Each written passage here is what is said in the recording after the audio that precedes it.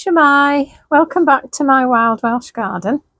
Well, that's what it was like this morning. 1 minute absolutely throwing down great buckets of hail, and the next minute the sun was shining. The sun is shining at the moment, and I'm in my summer house. I've got layers of jumpers on today, trying to look a little bit more cheerful. And like I say, the sun is shining at the moment, but there's some ominous black clouds down there. It's easy to know what the weather's going to do here because it just comes up the valley. So all I have to do is look down the valley and see what's on its way. And yeah, I think another rain or hail shower is on its way. Okay, so in the last video, I sort of talked a bit about the philosophy and the principles underpinning what I'm doing here, wilding my garden.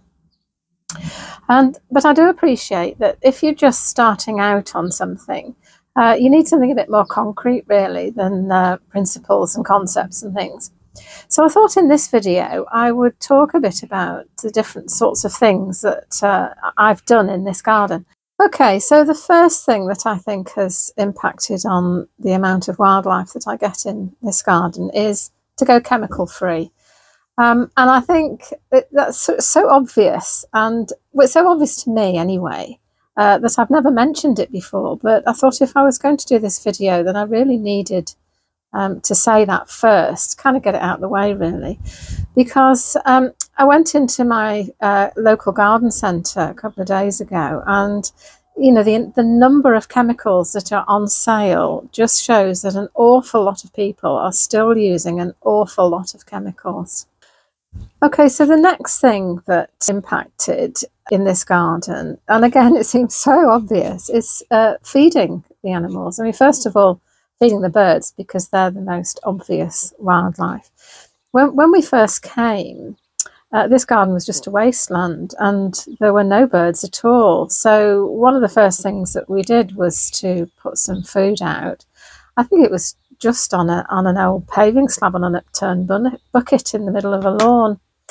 And we actually had bets on which species would find it first. And I did think that it would be a sparrow or a starling or something like a pigeon or even a crow up here. But it was actually a robin that found the food first. And then since then, I've gone on to feed my hedgehog and the fox. I draw the line at putting meat out for the fox, but he does like apples, so I do put apples out for him. And of course, invaluable in all this was buying the trail cam, so I can see what's happening when I'm not here. And the next thing that I think impacted on the amount of wildlife in this garden was when I started to plant the trees, because I immediately saw more birds because they had somewhere to perch. It's there you go. It's March, just the end of March here, so the trees are still very bare. And as far as a bird is concerned, I don't think they're bothered whether a tree is native or non-native, if it's just going to perch in it. But if you want to feed the birds and the insects, then flowering trees and trees that produce fruit, of course, will support a lot more wildlife. But of course, trees take a while to grow, and I wanted some immediate height in this garden, so I put the arches and the trellises up and grew climbers. And as far as the birds are concerned, this is just as good as a tree, really, or a shrub. They go to the bird feeders and then they come and hide in this honeysuckle. The thicker and more untidy your climbers are, the better. And the same with this hedge. These were tiny little sticks of things when I put them in, but they've grown up and the birds make a lot of use of them, hiding and perching and feeding on the insects and the fruit. And in this garden I have native trees and I have non-native trees, and I have cultivars of native trees. So it's a mixture, really. But the idea behind having native trees is that their leaves will provide food for our native insects, for the caterpillars and the grubs, which in turn, of course, provide food for the birds. So the next thing on my list is choosing plants which are suitable for wildlife.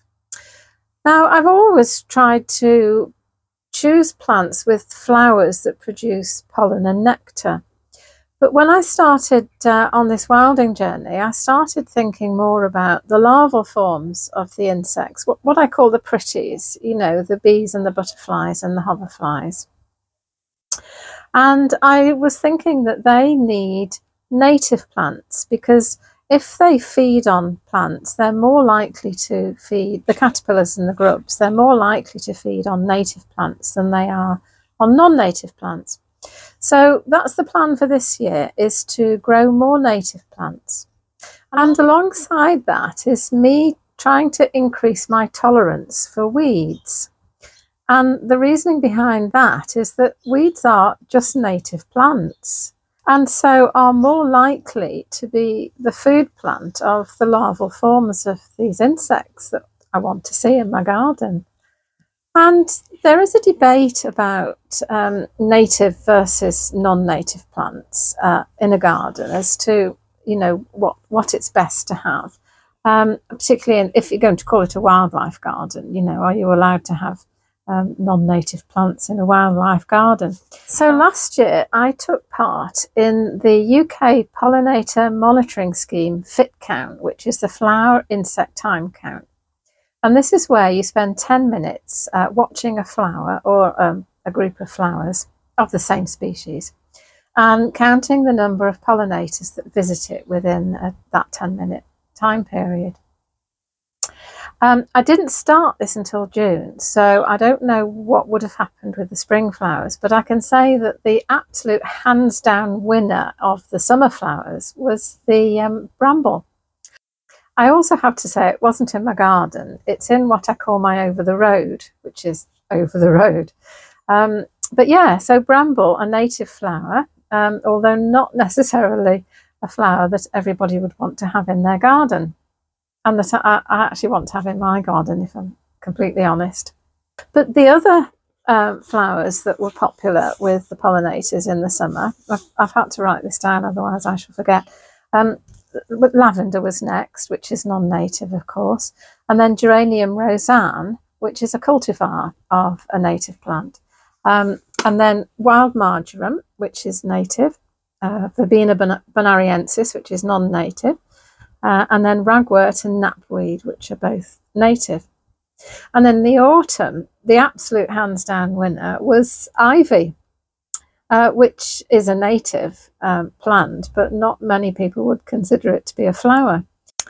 And then the other one, lagging quite a while behind actually, was the buddleia, which is non-native. So, interesting. Where do you stand on the native, non-native debate? I think I sort of hover around in the middle, really. I'm going to have some native flowers and some non-native flowers. So the next thing on my list, and I think we've got to number 5 now, is not being too tidy in the garden. And to be honest, this is the one that I've struggled with the most, really. Decay is a natural part of the ecosystem. It's a natural process that goes on in the environment. And I've been trying to leave the foliage from the plants to die naturally, and not immediately to tidy them up and hoik them off into the compost heap. And there's 2 ways of doing this. One is what's widely known as chop and drop, where you chop things off and just drop them on the floor. And the other is a variation of that, which I call chop and chuck, which is where you chop things off and then you chuck them under a bush or against the wall behind other plants, and then it's kind of out of sight. Dead wood is a really important part of the natural ecosystem, but there's so little of it left around these days. So I've included dead wood in a couple of different ways in my garden. One is just to leave the branches on the ground, and the other is to make piles. So I have untidy piles and I have tidy piles. So number 6 on my list is to do with the lawn. In the UK, we have what we call No Mow May, where people are encouraged not to mow their lawns during May and to allow the weeds to flower and the grass to grow long. Because I think people have shown that the longer that your lawn is, the more invertebrates that it can support. But there is the argument, well, what's the point in allowing your lawn to grow long and flower in May if you're then going to cut it all off and deprive the pollinators of their flowers and maybe their larvae of larval food plants to feed on during the rest of the summer? So somebody came up with let it bloom June.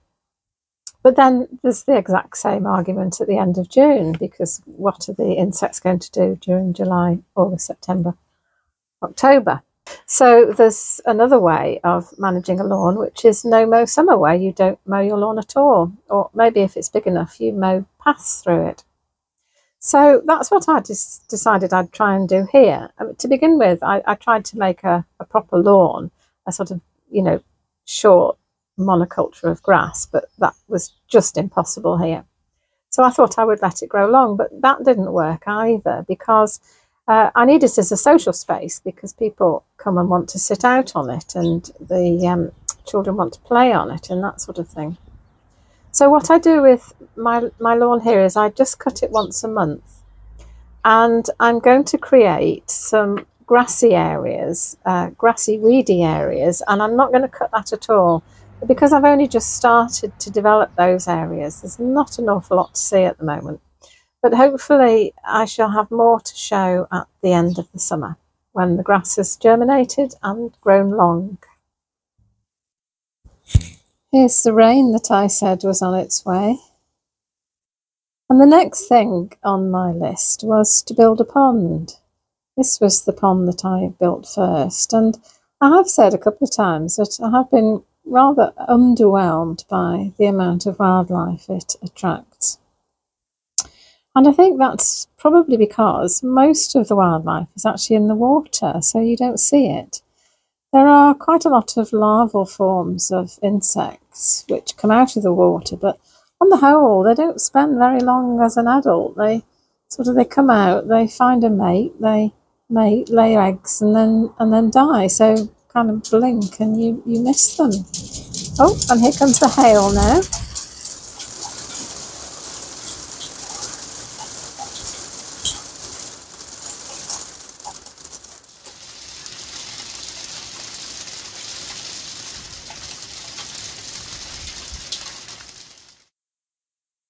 I've been hiding in the greenhouse, sheltering from the rain. I do a lot of that in this garden, hiding in garden structures out of the rain. And now that the sun's come out, I thought I would investigate, see what's in the pond, and do a bit of pond dipping using this precision instrument here. So in this bowl is just one scoop of the weed, and it's a little bit murky, but you can see that there are some little swimming creatures in there. I do believe that that is a dragonfly nymph. And then on the surface there is the nymph of a water boatman. And underneath is a damselfly nymph, I think. So yes, lots of life. And then since the frog spawn disintegrated, I've not seen any tadpoles, but this one was swimming around in the weeds. Well, the last thing on my list, which is number 8, is access. Now, for things that can fly, there isn't much of a problem with access to a garden. They can just fly in. But for things that crawl and walk, there is a problem if, like me, you're surrounded by walls. So all I can say is that for 5 years, I had no frogs in my pond and no frog spawn. And last year, I made a hole in the breeze block wall next to the pond. And this year, I had frogs and frog spawn. So it might be a coincidence, but I like to think that the frogs found their way through the hole to my pond, and that they'll do so again in the future. So in these last 2 videos, I've really tried to sort of explain and describe what I'm doing in my Wild Welsh garden. But basically, I'm trying to create a garden that will be good for wildlife, but will also be a nice place to spend time. It will be beautiful. So thanks for watching the video. I do hope you've enjoyed it and that you would like to come again. Please like and subscribe, and I'll see you in the next video. Bye. Hwyl fawr.